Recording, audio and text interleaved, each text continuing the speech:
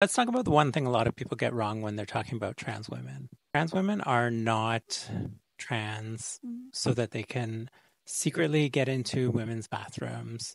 They're not going through transition, taking hormones, having multiple surgeries, changing their entire life just so that they can get into a women's bathroom.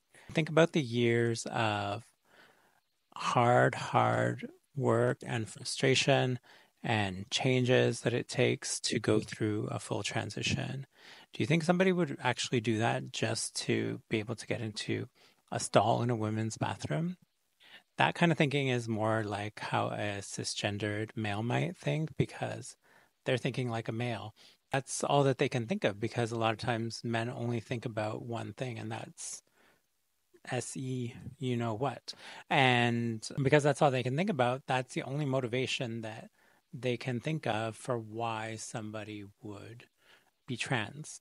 But they can't be further from the truth because you need to think how a trans woman would think, and that's how a woman would think.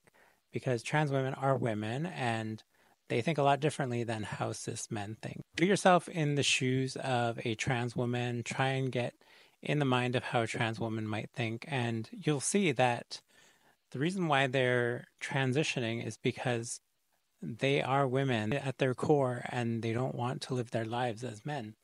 They want to be the women that they are. They go through the years and years of transitioning, surgeries, hormones, laser, everything to do it. It's not easy. It's not something that you would just randomly do.